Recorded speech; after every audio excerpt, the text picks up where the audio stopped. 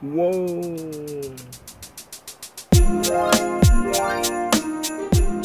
Today I'll be teaching you how to create an alternative power button for the ZTE ZMAX Z970. I am doing this video because I know how hard it is to find the parts online. And by the way, this is a live video, it is not a voiceover. I actually do speak like this. Let's get started.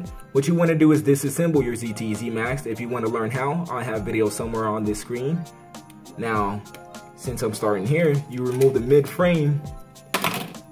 Next step, remove the digitizer flex cable by pulling up this latch right here and pulling out the ribbon cable.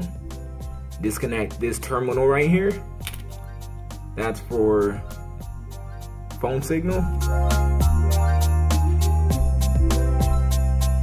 You're also going to want to disconnect the battery. To do that, I would have to pause the video. I'll be right back. Okay, so now that the battery has been disconnected, what you want to do is flip over your motherboard to access the two terminals that leads to the power button.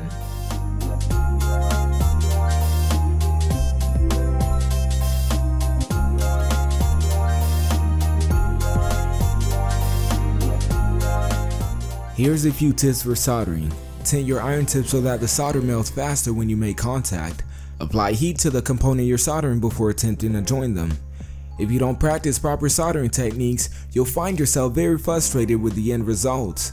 Be sure to retain the spacing between the two solder points or else your device will constantly reboot itself. Place the motherboard back into the chassis of the phone. Reconnect the LCD and touch button's ribbon cable.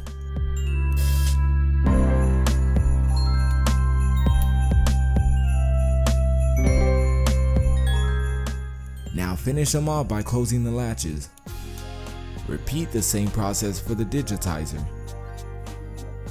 Do not reassemble your device unless you've tested it and are satisfied with the results. To turn the phone on, connect the tip of the two wires together until the phone vibrates.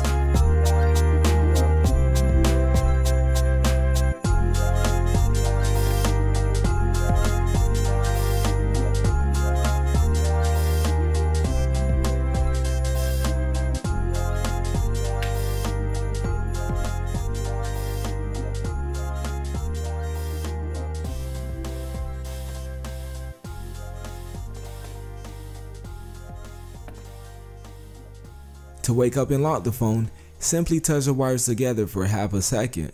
That's pretty much it, guys. Be sure to share this video because I said so. Like because I said so. Don't bother subscribing because I don't want to see your smug ass back here again. Anyways, guys, it's been GD here from Get Fixed and I'm out. Peace.